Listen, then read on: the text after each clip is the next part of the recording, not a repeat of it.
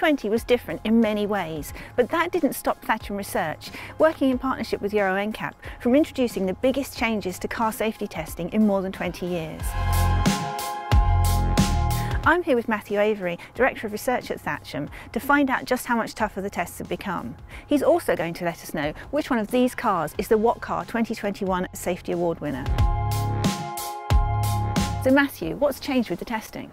Well, in 2020 we introduced our mobile progressive deformable barrier crash, which has replaced our main frontal crash, which we've had in place for 23 years. And it's a compatibility test, so it's designed to prevent people in small cars being injured by people who hit them in big cars. We've also introduced new side impact crash tests. This is because 30% of all people killed or seriously injured in a side crash are on the non-struck side, so they're on the opposite side of the crash. And finally, AEB systems are getting better and better. So for active safety testing, we've introduced a new turn across path test, which is for a vehicle that turns into a side road and maybe there's a pedestrian walking across, so it protects that. So these are the most exacting changes we've ever made.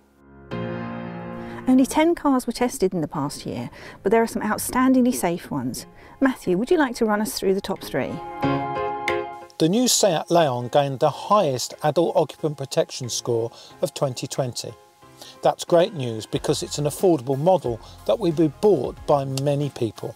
It performed well in the new deformable barrier tests, protecting those inside it, as well as theoretically protecting the occupants of the opposing vehicle.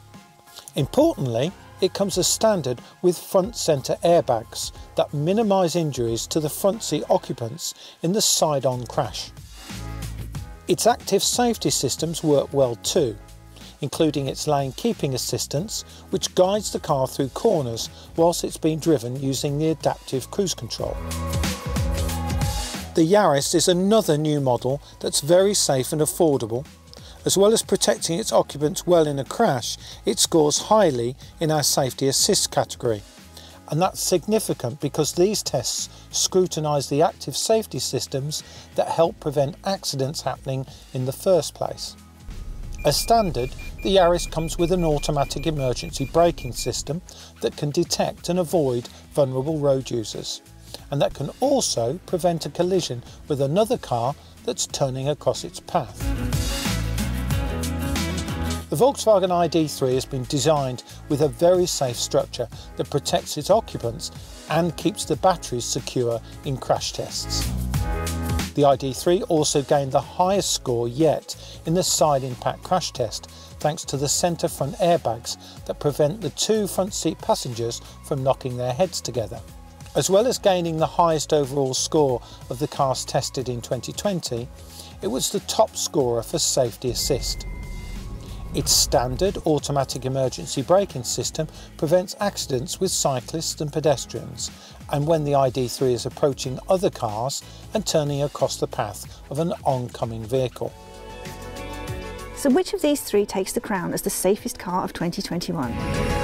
It has to be the ID.3, because it's not only the highest score in many areas, it's the first of a whole range of pure electric vehicles being introduced by Volkswagen. And it's vital that car makers get the safety of these cars right before they're rolled out to a wider audience.